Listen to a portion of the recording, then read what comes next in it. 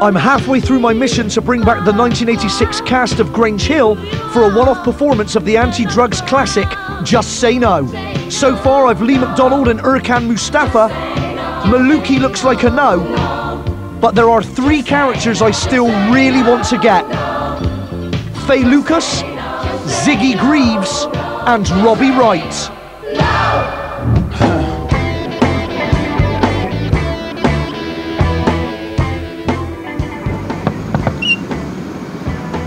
Okay, we're opposite John Alford's place of work. John Alford, aka Robbie Wright from Grange Hill. I'm going to go over there. I don't even know if he's in there, to be honest, but I'm going to go over on the off chance that he might be working today. Let's go.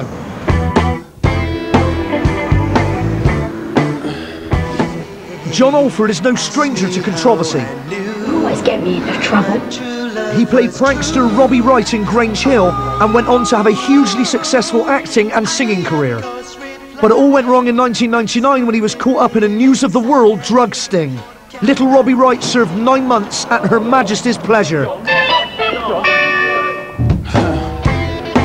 If I can persuade John to come on board, maybe he'll tell me what went on at the White House, and I'll have a top-class chanteur for the gig.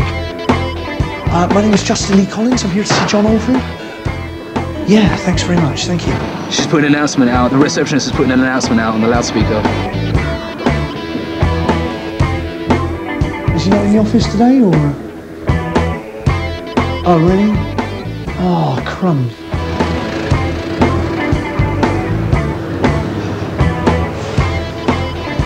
Missed him by about 30 minutes. He's on earlies, apparently, so he's not there. He's on earlies again tomorrow, so he'll be there from about 8 o'clock onwards. He left at about 3:30, so I've literally missed him by about 20 or 30 minutes. Let's try something else. Undeterred and unwashed, I decided to stake out John over the next couple of nights. I mean, for me, to be honest, this is all part of it. This is what it's all about. I'm on a stakeout. How good is this? It's like an episode of Chips. Remember Chips? Only they had like motorbikes. Well, I'm in a people carrier. I'm in a Renault Space. After 2 nights of sitting on my ass, my hemorrhoids were killing me, and it was time to call it quits. Besides, I'd clearly scared John off, and there were still 2 other people I wanted to get. With only a couple of days left, I'd only Lee and Erkan lined up for the gig. Alford had gone into hiding, and there was no sign of Maluki's film. My mission was going down the pan. Finally, I've got a lead. The Thurrock Gazette have done a feature on Alison Bettles. There she is, looking lovely. She's just had another kid. I think that's a dozen now. It's like the Waltons. And they mentioned in the feature that she likes to shop at the Lakeside Thurrock Shopping Centre. She's a sitting duck for JLC. Come on.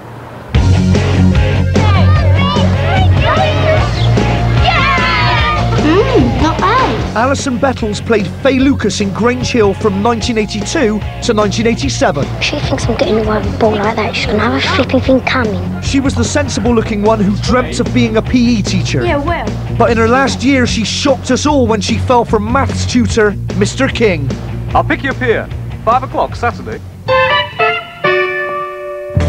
Back at Lakeside, we've got no time to stake the place out. We're just praying that we'll get lucky. Trouble is, all these Essex birds look alike. Alison? Alison?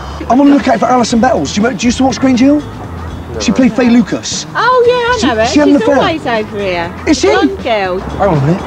Is that Bettles? Is that Bettles? Is that Bettles? Okay. Hello, sweet. How you doing? I'm fine. You're not. You didn't used to be in Grange Hill, did you? No. Yeah, come on. No. I think we got her. I'm tired, but no. Alison Bettles, No. aka Faye Lucas, Grange Hill. No. Hang on a minute. I haven't just like interrupted some kind of drugs deal, have I? Right. I'm here at the Lakeside Shopping Centre in Essex. This is Essex, isn't it, Rob? Yeah. Never been here before. I'll probably never come here again. I'm here for one reason only. Alison Bettles, aka Faye Lucas from Grange Hill, shops here regular. We're told that she's going to be shopping here today. She should be in there now. So let's go in, try and find her, yeah? And see if she's up for the Just Say No reunion. She'll probably be pushing like a quadruple buggy, because I think that she's got a lot of kids now. I mean, a lot of kids. She could be absolutely anywhere. Did you buy the record? No. Just Say No the record? Do you say no? I think we do say no. We're on about, how many levels we've got in this place, Rob? There's about 3 levels. Each level's massive, so just take a look around.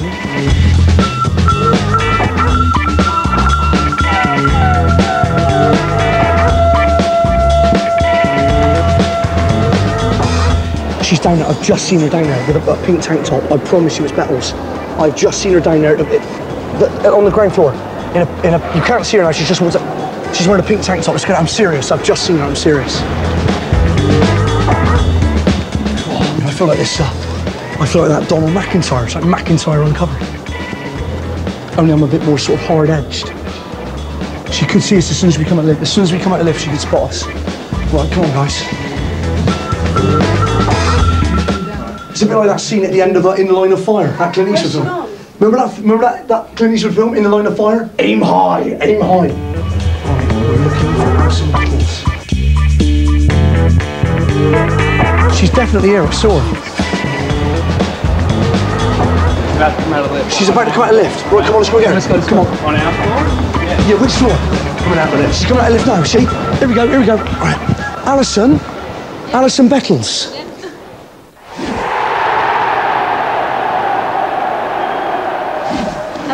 It's a real pleasure to meet you. And you. Alison Bettles, aka Faye Lucas, Grange Hill, circa 1986. I'm talking Just Say No. That's right, yeah. Alison, my name is Justin. Hello. I'm from Channel 4. This is what I want to do. Would you be prepared to reunite with your fellow Grange Hill cast members, 1986, and give a one-off performance for the fans, of which I am one, Right. of the classic number 5 hit, Just Say No. Come on, Bettles. Would you do it for me? Would you do it for JLC? Would you be prepared at least to reunite with your fellow cast members? Oh yeah, definitely. You'd definitely be prepared to do that? Yeah. Come on. Come on. Right, can we seal the deal? There's one thing I'd like to do for me. I have got your picture in the 1986 official Grange Hill annual. Right. Would you sign it for me, Alison? Yeah, sure. Just Say No. Oh, that is brilliant. Thank you so much. Thank you. How about that? Can we have a cuddle? Go on in. Come on. I love it. When you look back on that period, if you could just take one moment from those 6 glorious years, what would it be? What would be the one thing that kind of just underlines the whole experience for you? It probably would be the Just Say No campaign. Rock and roll. Yeah. Because you played a big part in that song as well. It's so embarrassing, you know, there I am with my headphones on. I thought I was a real singer and I used to do that. It's pretty embarrassing there when you look back. Just say no. Don't have to act like a great big star. You can be a hero, be who you are. What do you remember most about it, that one particular time? It's got to be going to the White House, really. I'm Lee. Thanks for spending the time with us. I'm happy to. Yeah. Right, now this is this I find this more interesting than anything else. You actually got to go to the White House in the United States of America to meet the Reagans. That's right. Now tell me, what was that all about? I think they must have just been, I think she might have been the patron saint of something, of the drugs campaign. Patron saint of the H. Yeah. Was that something? Yeah, I don't know. So, I'm sure it was a long time ago. Patron saint of smack. Yeah. Now I remember there were a few suggestions by some of your fellow cast members that there maybe was a little bit of naughtiness on that trip. Yeah. Were you aware of any? Do you know the stories I'm talking about? No. You weren't aware of any of this naughtiness going on? No. Come on. No, I didn't Come know on, any of it. I Alison. told you I was a good girl. I don't doubt that for a minute. I'm sure you were. But boys will be boys. Yeah, I'm sure they will. Yeah, I'm sure they will, but... Boys will definitely be boys. They will. I know nothing about anything. Looking out a dirty old window, down below the cars. The final stage of the American tour saw the Grange Hill Gang do several live performances across the US. One of the highlights was Prospect Park in the heart of Brooklyn. We're the kids in America. We're the kids in America. We sung in the park in New York. We were singing in big venues and doing the movements and the Just Say No. Prospect Park was, I think, what you call a photo opportunity. And they bussed in a lot of local kids who'd never heard of Grange Hill. And we sang our song through a lot of raspberries. The culmination of the tour was an invite to sing before a baseball game at Yankee Stadium. It was brilliant. We was just singing the Just Say No song in the middle of the stadium, and all the crowd, you know, that was watching the Yankees game was singing along with us. So how many people did you sing in front of?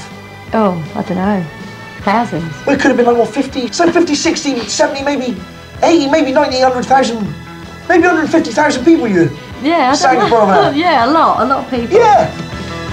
And we was on a massive big screen, big screen. Brilliant. And we was singing on that as well, which was unbelievable. It was brilliant. So as we were singing, we could see it. It was just mad. 15. My excitement of getting Alison on board becomes epic when Maluka's tape arrives. Could this contain the answers I've been looking for? One of the things I remember the most is the pitcher's mound at Yankee Stadium. Tonight we're pleased to welcome doing that pledge. It was an anti-drugs thing, but nobody really asked us kind of what our whole attitude to drugs was, what our take was on the whole issues or anything. There were a lot of times when I thought to myself, wow, if people could see what was going on behind the scenes, it'd be crazy. The evening when we went to Yankee Stadium, the night that we went there, I and I think a few other people thought it was going to be kind of like an evening off, a relaxation thing, and so inevitably we kind of relaxed. And when we got to the stadium, we had to go on the pitch by the pitcher's mound and do this pledge. Now I'd like to read a pledge. I know who I am. To never take drugs or think about drugs or have any bad thoughts ever about anything. And the camera was like right up in our face. We were on the big sort of the diamond screen. It's like probably one of my most ever paranoid feelings, one of the most paranoid moments I've ever had, just being in front of like 40,000 people thinking, oh my God, I hope they can't see my eyes that well. Gordon Bennett, I was right. Maluka's fessed up to skinning up on the US tour. This is great stuff, but it makes no difference to me. It doesn't help my cause. I've still only got a few days left to bring back Grange Hill. With 24 hours to go before the gig at the Palais, there's just one more character that I want to get, Ziggy Greaves. We've heard that he's on his way down to London, so we're going to set a trap. Right, I'm here at Waterloo Station because Ziggy Greaves, aka George Christopher, is on the train down from Liverpool. He's due in here at about 11:45. Got no idea, of course, that we're going to be here. We're going to be lying in wait, ready to jump him. Not in a physical sense. She's here! Quick, from the window any minute! Ziggy was the cheeky scouser who was always getting into trouble with little Robbie Wright. What is it? Oh, Ziggy! I might have known it. In fact, he did little else. Sorry, miss. George Christopher is still a jobbing actor, but currently works in advertising for a taxi firm in Liverpool. He's here to discuss a new role. He can only come out one way, I take it. There's only like one way in or out. I can see Ziggy Greaves. Do we go now? We going now? He's wearing a light blue sock hat. We go in? We're going to hit Ziggy Greaves? Right, let's go. Come on. Come on. All right, come on. All right, here we go. You're George Christopher. Hello, mate. It is an absolute pleasure to meet you, sir. Formerly Ziggy Greaves from Grange Hill.